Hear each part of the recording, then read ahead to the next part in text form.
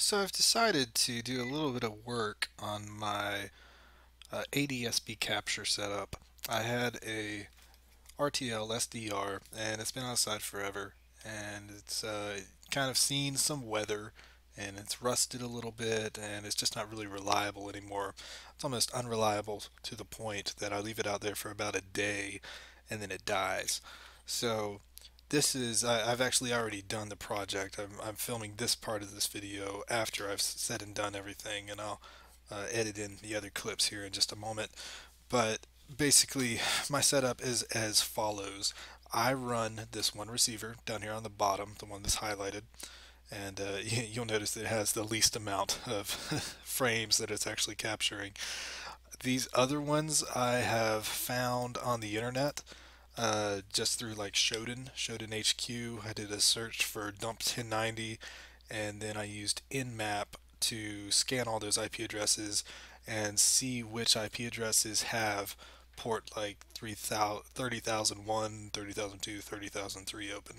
And if it does have one open, then I usually put that IP address in here, so I'm kind of borrowing that.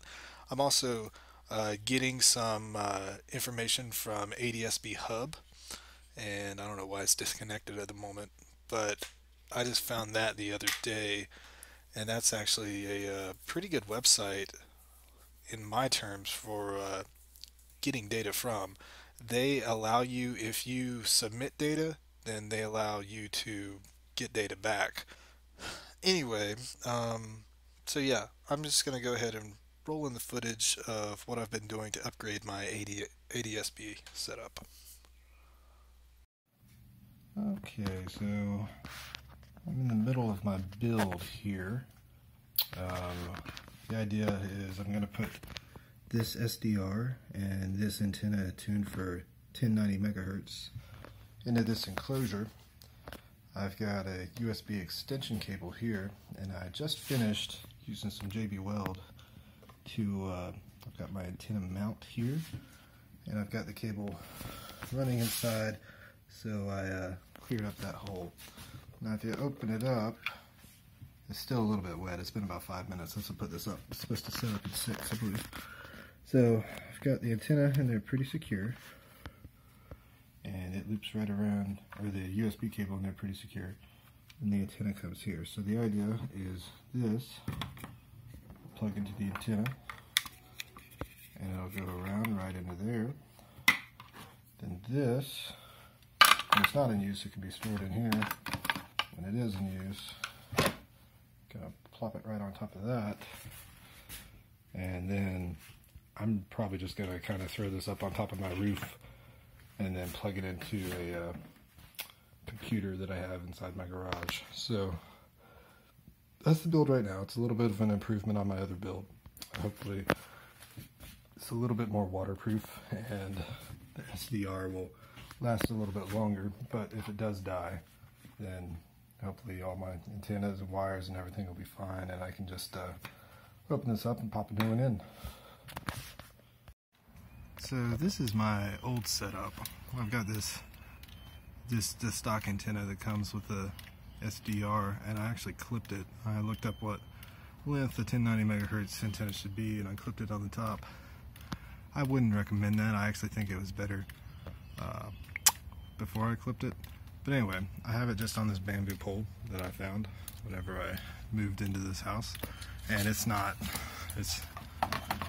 really secure. It's just really just hanging onto this gutter pipe. So the antenna comes down into this SDR, and you know, it's January. You can imagine that thing is dead. Pretty sure it's dead. We'll take this tape off and make sure. And then I've got that coming up and over. This is just another USB extension cord and into my garage.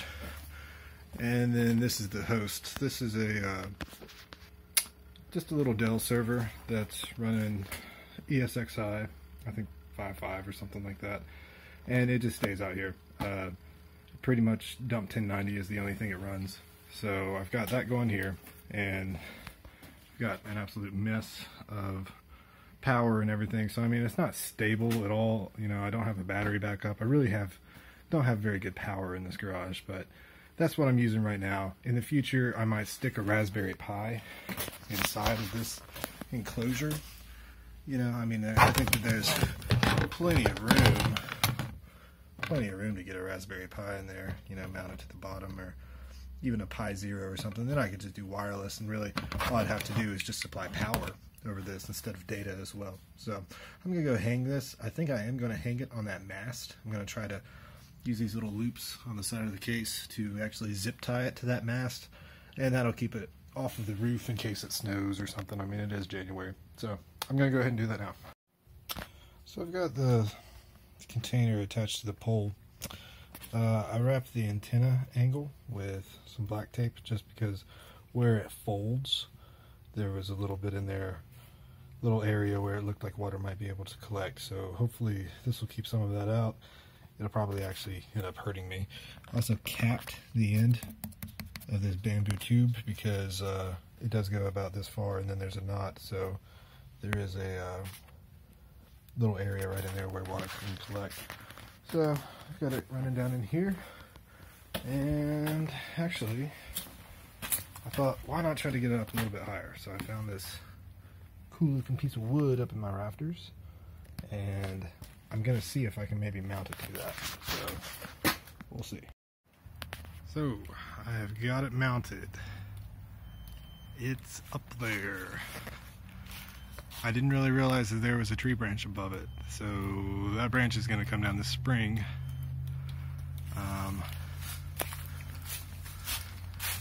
Went ahead and threw a little bit of tape around this connector. So honestly, this is really only about 2 USB extension cords. What do you think that is? About 10 feet from there to there, probably. Another 10 feet to inside that garage. I know that there's a maximum for USB cable lengths, but hey, we're about to go see if it works. If it works, then I'm happy with it. I'm sure that my neighbors are just gonna love this. I'm sure they will. They won't mind. They won't mind. I mean, if they don't care about this fence, then shouldn't care about that. So future projects, I'm gonna put it up there with my 2-meter antenna maybe. Yeah, that thing's not attached to the roof at all. It's just kind of sitting up there. I got some 4x4s just to give it a little bit of weight. The thicker pipe is actually just a piece of pipe, and then my 96-inch 2-meter antenna on top of that. Love that antenna. Goodbye. Anyway, I'm gonna go inside and see if our little ADSB antenna works.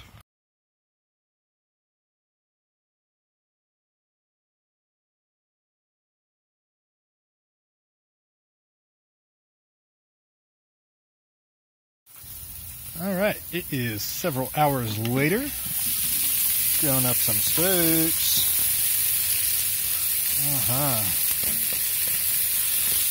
Anyway, figured out the problem with my antenna.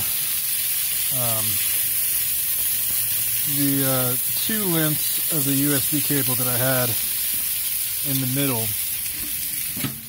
it was causing it to go to USB 1.0 speeds.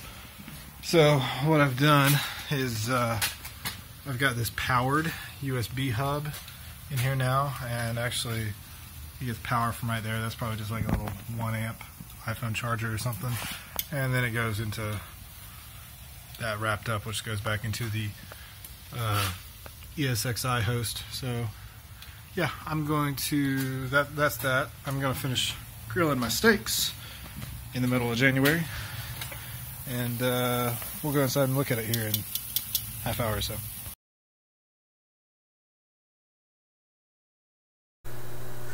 Alright, so we are back inside now, and looking at the virtual radar screen. We've got RTL 1090 pulled up. I just started it, and it looks like we are getting some data now since we eliminated, or since we put a little bit of power in between those 2 USB extension cables. So really just kind of waiting for them to pop up on the screen. And there's one. It's this guy going from Japan to Atlanta to Nashville. Huh, that's a weird route. So yeah, there's that. I was expecting that there would be more, and perhaps just all the frames have not come in over ADSB capture yet. Maybe it just needs to run for a little while and see what happens. But just for fun, let's go to somewhere and just see what's out there. What is it? Flight radar 24. Flight radar 24. I'm sure it's going to have like way better coverage than I do. My house is not exactly in the best place for radio reception. Okay, so I'm right here, and yeah, it looks like there's tons of stuff around. Where are you? Just south of Charleston. Charleston, probably one of these guys. DAL 94.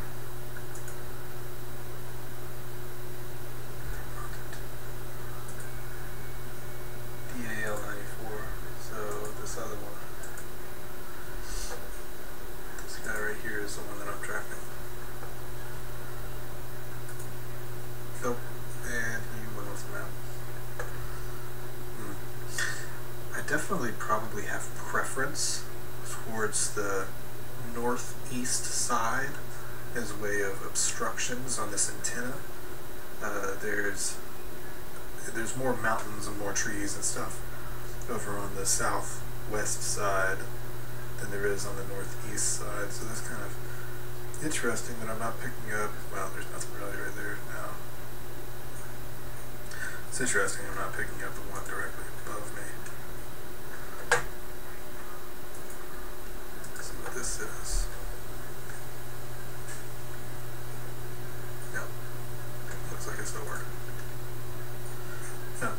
At any rate, I'm going to take this data and I'm going to share it and rebroadcast it over to ADSB Hub. So there's that. Awesome. Mission accomplished. I guess I might move my antenna higher up, like I was saying earlier, and we'll see what happens with that.